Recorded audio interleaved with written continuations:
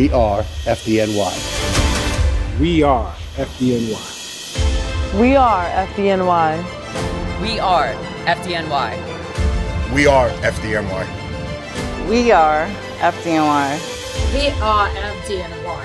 We are FDNY. We are FDNY. FDNY. FDNY. FDNY. We are FDNY.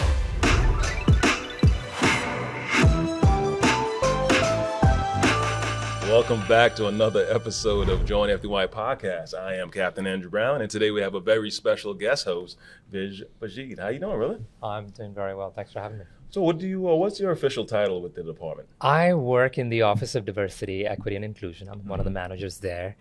And our office works on many different projects and efforts, storytelling, working with affiliated organizations. We launched a campaign in June here at headquarters. Yeah. It's the We Are FDNY campaign. It's the signature storytelling campaign we have in the department. Started 2018, and we launched the 4th edition of this campaign. It started as a poster campaign. Right. And now it is a multimedia campaign that showcases the stories of our members. Right. So, Vish, you were there at the launch of the campaign. I was also in the audience, but I was just a mild participant that day. But you were at the launch, correct? Yeah, most of the members who were part of this campaign on the poster were there, some with their families, some with their supervisors. It was one of the most amazing project launches I've seen in the department. People felt seen, celebrated, yes. And I think that's, we do that a lot in this department, but I think it's never enough. So it was, for me, I've spent the last 6 months traveling across the city, interviewing 24 people. Wow. And who are part of the department, and to have them come together, finally see this beautiful poster and video with their families and team members. It was really the energy in the building for the breakfast was very evident. Like, you step in there, you just feel like something special is going on, like we're on the precipice of something very incredible. Yeah, I mean, that's we channeled all of that, and really it's the members, we're on the poster who made that happen. So yeah, it was really special. All right, we recorded a couple of conversations you had. We sure did. We are going to be talking to our own Dr. Kwame Cooper, who is the Chief Inclusion and Diversity Officer here at FDNY. Yeah, I spoke to him here on our podcast interview a few times, and he's a he has a full life experience on top of the work experience he has. Like, his resume is very deep, very deep. So let's hear what he has to say. Yep. What does We Are FDNY campaign mean to you, and what does it mean to the department? Personally, to me, it's a celebration of the ways in which we are different, but the ways in which we're very much the same. And so what I mean by that is, when we could bring together all the different ethnic groups, racial groups, religious groups, people that have different beliefs, practices, values, bring them together into an organization and celebrate the value of it, that isn't normal. And so what we are doing in the FDNY, we're showing the fire service, number one, what's possible, and also what we see as a value that will continue both in how we celebrate and how we hire and promote our personnel. One of the things about this poster is that, in a very intentional way, it was designed to represent members from the FDNY throughout the department. And when someone from HR looks at the poster and they see someone from HR that is a reflection of the work in HR, it inspires them. When an EMT sees an EMT on a poster, or a fire prevention inspector or firefighter, that inspires them. It's a reflection of them, and it's embodied in what you see on a poster. And it absolutely makes a difference, not just in the firehouse. It makes a difference throughout the city. This campaign is citywide, probably social media, international-wide, but it also serves as a recruitment tool where individuals see themselves by virtue of their race, gender, religion, and it just helps us with regard to recruitment. So I'm very excited about it. It's awesome. he is an incredible leader with 30 plus years of experience in fire service, retired as a chief and then gets a PhD in organizational psychology. He's an incredible leader, very thoughtful. And, you know, we've been blessed with his leadership and being very purposeful and mindful on all the efforts. And really, as he said, you know, this is really a celebration of members of this department who put in their best and more than 100% every day. Yeah, it's really and it was a wonderful celebratory day. And yes, he did not see the poster until he's like, I don't want to see it. So I think, yeah, that's, you know, that surprise moment to see the poster, the video, the people in the room who were on the poster just made it very special. He really likes staying in the moment, so he'll create situations where he has to stay in the moment, and I guess that comes with experience on this planet, right? You learn and pick up a couple of things, and Dr. Kwame Cooper definitely has the essence of the excellence that FDNY is always pursuing at all levels. So who else did we speak to? Yeah, so this is Donovan Etienne. He is in fleet services in Long Island City. He's an auto service mechanic, and you know he was, you know, he's also just brings in a very unique story into the department, and he was there for the launch, super excited, and he actually brought in his current supervisor came, and his former supervisor also wanted to come in because he was so proud of Donovan, just, you know, his journey. So yeah, that was really special to have them there at the launch. All right, let's hear what Donovan has to say. Fleet service is about fixing the trucks, the ambulances, and we do have maintenance over there. We do a bit of everything at the shop. You caught me off guard. I'm very nervous. Well, not at all. I mean, your work is critical. I know EMS, fire rely on you. So maybe talk a little bit about, you know, your work, and I know you talked about COVID a little bit, and we just talk about how critical your work is for fire and EMS. We keep the rigs in service, the fire trucks, ambulances, keep them in service, not out of service.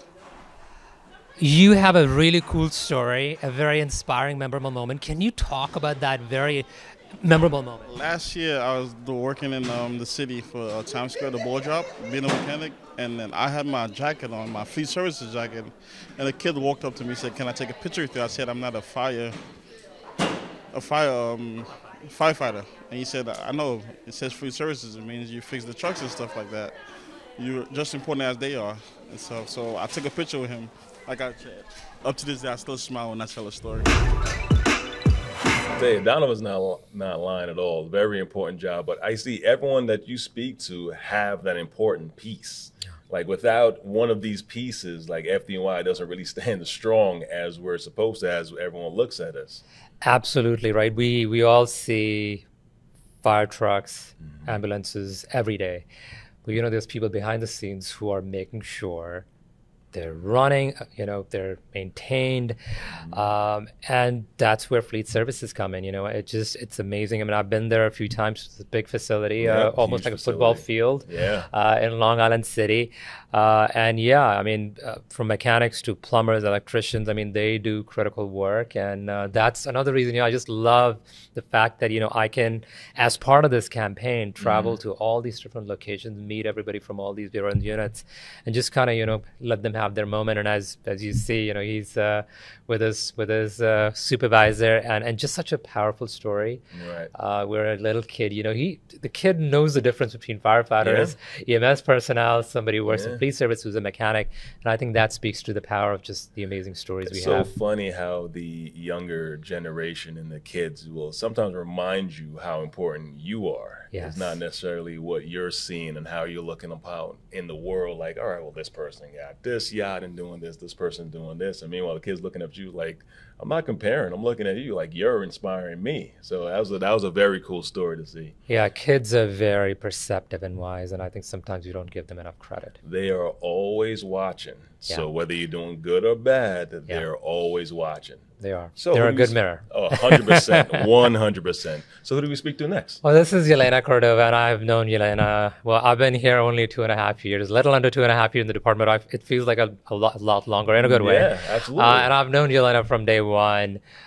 She's now a senior director in Bureau of Human Resources. She has a fascinating story as well. She originally was from Ukraine, has been in the department for many years. Yeah. So this was another wonderful opportunity to sort of speak to her and capture her story. Excellent. All right, so let's see what Yelena has to say. Absolutely. Yelena, talk about what does We Are FDNY mean to you when you hear that word? You know, it's a very personal and at the same time very important question because being a refugee from another country who came in the United States 24 years ago, We Are FDNY gives me feels of the family here. So it's not just a word when people say that FDNY has a strong family unit or connection, like commitment, I would say. This is something that I feel personal. Can you talk about your superpower that you bring to work every day? My superpower wouldn't be power without the team who actually works with the entire department here. My staff who covers all the benefits and relief unit for all the members of the FDNY, civilian, EMS, fire. I find it very amazing to recognize people, to see faces, to come, be recognized and be acknowledged as a not front responders or first responder. So I think it's very valuable. I tell you, Yelena, speaking about her staff, and one of the signs of a good leader, that anything positive you're going to say, it's always about the team. And any kind of hiccups happen, the leader takes the brunt of it. I'm like, no, I'll take care of it. That was on me. That's Yelena's just a born leader. She is, yeah. And, you meet her and she doesn't sort of exude this, like, I'm the boss, she has sort of this humble presence. And, as you hear her say, I mean, she gives credit to her team. So, yeah, it's another incredible story, refugee and coming here and making a home here in the U.S. and in our FDNY family and, making it stronger. Yeah, absolutely. Like most of us, you go back far enough, all of our stories, we all came, like I born in Jamaica and then came over, became a citizen and joined FDNY. And the story continues, apparently. Absolutely. Absolutely. So who do we speak to next? Yeah, this is Firefighter Nicholas Welch, Ladder 123, first firefighter in the family. And very proud, and he was there at the launch with his family as well, his wife and his kid. You know what? I can't wait to hear. Let's take a look. What We Are FDNY means is that we are a bunch of different individuals with a bunch of different skills and tasks, and when we all come together as one, when the alarm goes off, we get together and get the job done to make someone's day better. And I have definitely worked with a couple of people on this poster. I've worked EMS with Captain Latoya Rock, Lieutenant Kanessa DeGuid. I've worked in Engine 234 with Lieutenant Abdelaziz, and those was great EMS partners. Abdelaziz was a great EMS lieutenant, and it's great to walk in here and see that I'm sharing this moment with people that I actually worked with in the past. Can you share one of your most memorable moments while you've been at the FDNY? One of my most memorable moments in the FDNY is graduating from Proby School. My history is I always wanted to become a New York City firefighter, and I followed my path from young. Once I graduated from high school, I was in FDNY EMS. Before FDNY EMS, I was FDNY Explorer. Then I did FDNY EMS, and then I took the promotional exam to become a New York City firefighter. So that's probably my most memorable moment, is to knowing that I have accomplished my dream, walking across the stage at Proby School graduation, saying that I did it. And I will also say to others, don't give up, anything's possible. I tell you, Firefighter Welch, boy, you talk about keeping the main thing. He always wanted to be a firefighter and went through our Explorer program, went through EMS, and then he came across the stage, like you said, one of his proudest moments. And as we were speaking about how the kids are always watching, as he's talking, having his son in his arms, that was very positive and incredible to see.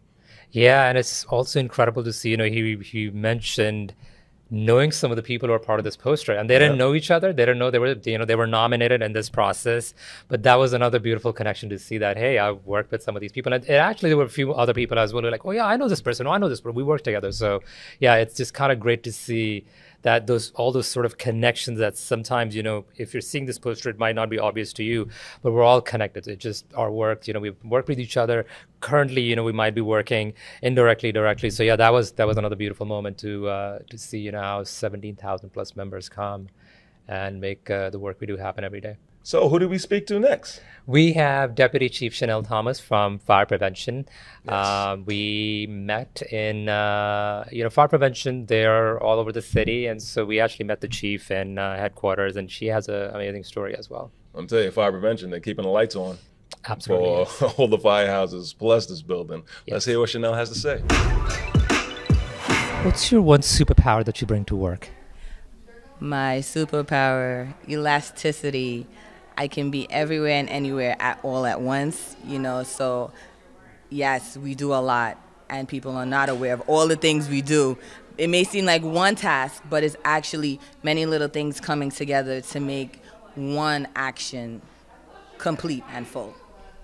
I remember I asked you about your most memorable moments, and that had to do with COVID. It's a really powerful memory. Can you share that again, like your most memorable moment? Yes, during COVID, it was definitely one of the reasons that I actually brought home We Are FDNY, we are a family, we are one. Because, the city was shut down in some way, but as first responders, we're there frontline, helping the communities in any little way we can. Even just like giving out the masks, the hand sanitizers, giving information out to the public to help them promote, be safe, be careful, we'll be back and whole again.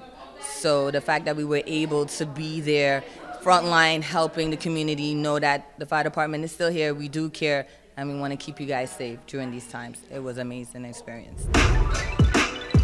Chinelle hit the nail on the head as far as how we're just all together, and it's always speaking about family, the We Are FDNY. It's always it's like our own little community within the city. Yeah, and again, fire prevention, they are on the front lines, making sure, we're following all the codes, keeping everybody safe, preventing fires from happening and emergencies from happening. Yes, it's just so many different pieces that come together to keep the city as safe as possible. Yeah, I love how she was talking about her superpower being elasticity. Oh, I was like, you know what? As I thought about it when she said it, I was like, yeah, no, there's always juggling. There's always, whether you're a good juggler or not, you're going to learn definitely working with FD, and because you want to be the best at everything that's coming across your desk that you're tasked to do. So you do have to kind of learn how to balance it all, whether it be juggling all together at the same time or understanding, okay, 1, 2, then 3. Yeah, elasticity is a great superpower. Great superpower. I'm telling you, all those interviews and listening to the individuals speak and how it really is defined, the We Are FDNY. Different individuals that has different roles within the job. And you can see it's all important. There's no one less or more than the other, because without this piece, the engine doesn't run. Absolutely, yeah. There's so many more stories. We have 24 on this poster. There's a QR code on the poster. You can scan that and see all the 24 interviews. And we have so many more members. So more posters to come, more campaigns to come. Absolutely. Look forward to it. Listen, Brother Viz, thank you very much for stopping by. You're welcome as many times as you want. Thank you. And we'll continue the conversation. Absolutely. All right, that's another episode of Join FDNY Podcast. We'll speak to everyone soon.